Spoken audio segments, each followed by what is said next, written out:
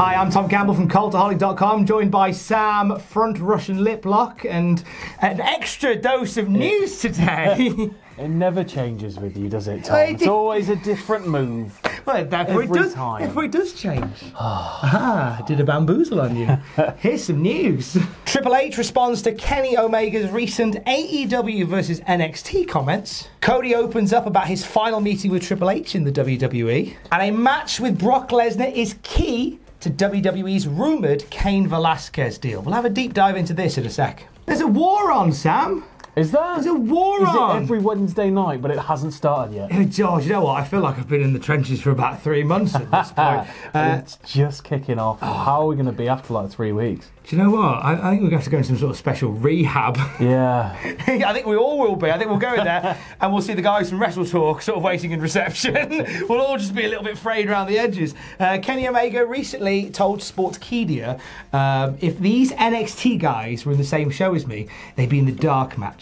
They'd be in the opening match of my main event match. Ooh, and Triple H has responded, Sam Driver. He bit, didn't he? The massive mark. So, during an interview with Brian Fritz of Sporting News, Triple H sort of responded to this and provided his thoughts on Kenny's comments. He says, "It doesn't matter to me if you're going to get thin-skinned and read into stuff and get angry about stuff that people say. It's going to be a rough life. Everybody is entitled to their opinion. Everybody's entitled to put an executive tag on the front of the name, and I think that's a cool thing." And pew, pew, pew, shots fired.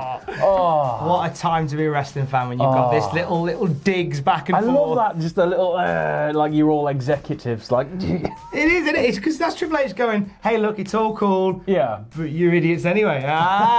Your turn, Kenny Omega. I don't know what's going on. Like, I don't think I'm ready mentally for everything that's going to be firing back and forth. Could you imagine, right, because we live in the era now where it's going to be firing back and forth via social media. Can you imagine during the Monday Night War having Facebook and Twitter? Oh, God, it would be awful. This is the big thing, is what's going to happen with the first defection.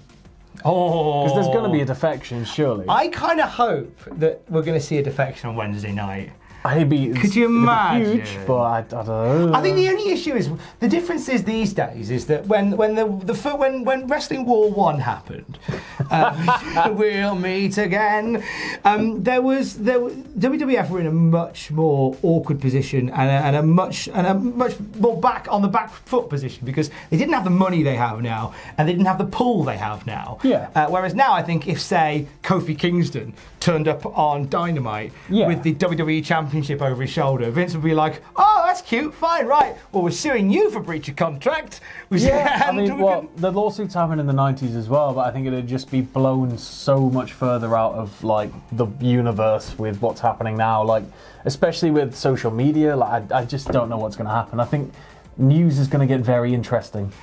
And it all starts tomorrow. Yeah. War starts tomorrow. Batten down the hatches, mum. Talking to he said, she said, to quote Fred Durst that time. Cody Rhodes has been chatting about his final meeting that he had with Triple H. This was in an interview with the Bleacher Report, Sam Driver. It makes me a little bit uncomfortable, this.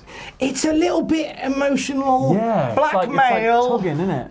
A little bit. Cody said in this interview, there was one conversation with Triple H where he remembers Triple H saying, "I'm shocked that you feel this way after everything I've done for your family."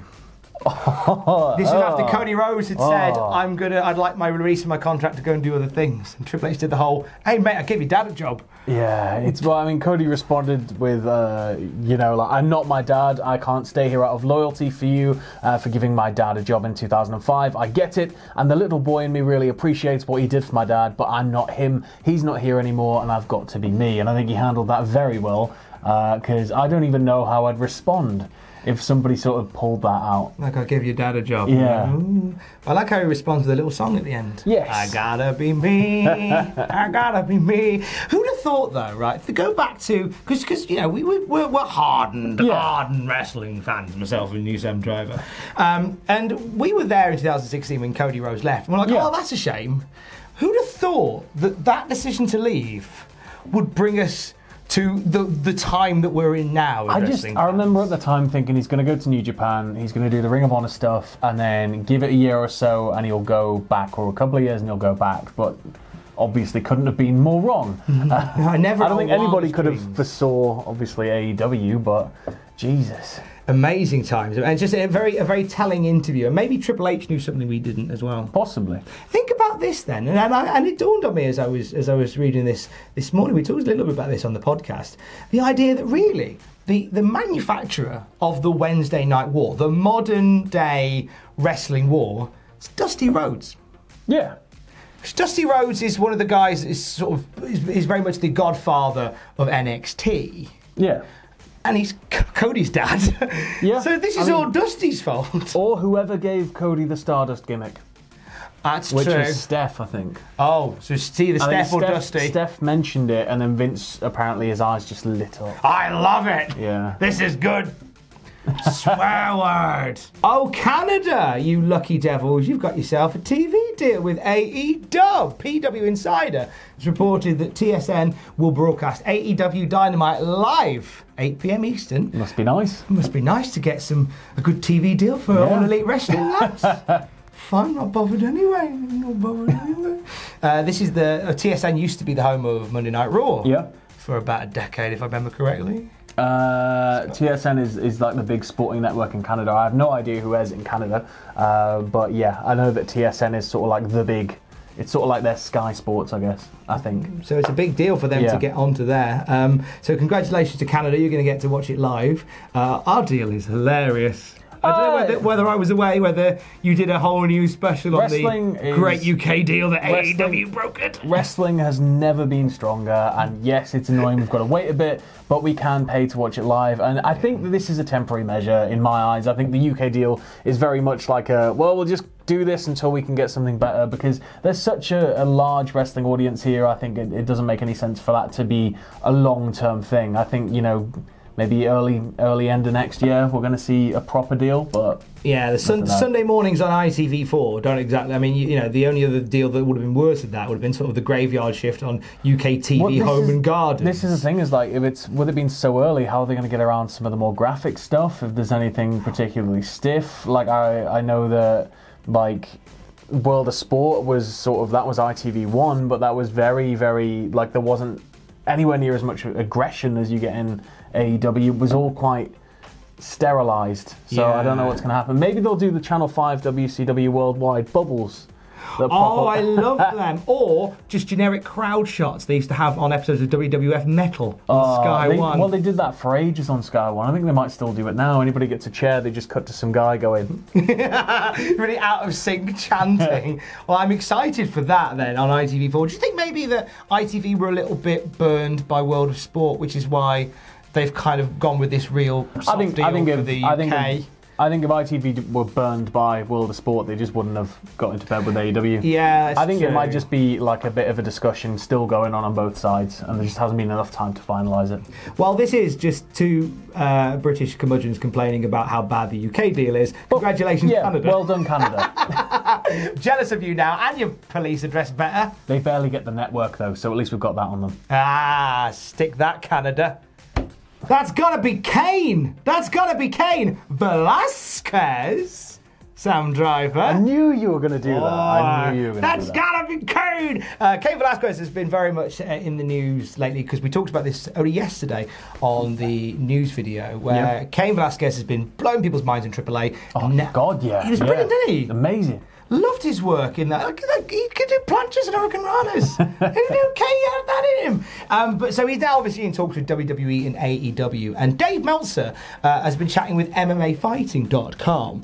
And he's given a little bit of insight into what may potentially broker a deal between WWE and Kane. Has it got anything to do with the final boss? Quite possibly. Quite possible, mon frere. Meltzer said the key to the WWE offer would be building a showdown between Cain Velasquez and Brock Lesnar, the WWE's highest paid wrestler. Yeah, it's... And obviously these two have legit previous beef.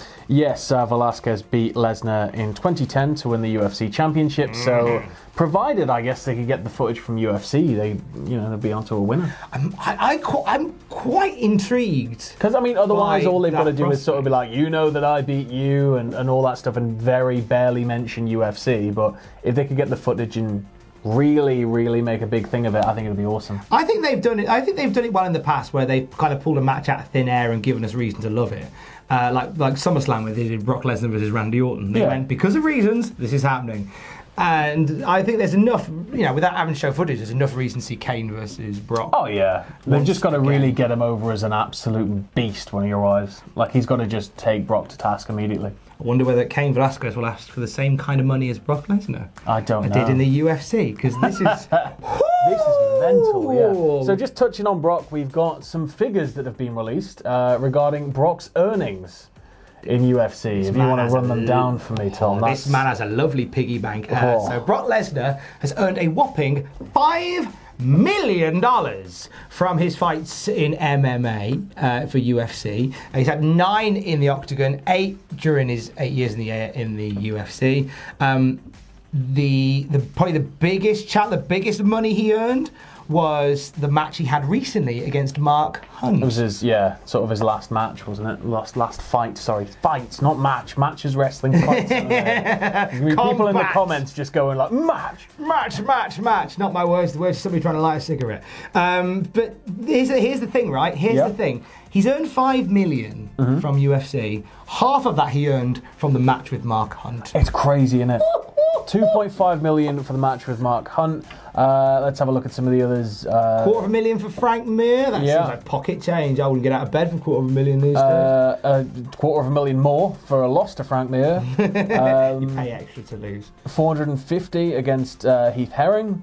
$250,000 for that to show. $200,000 win bonus. His 2008 win over Randy Couture, $450,000, which was the same terms as the last one.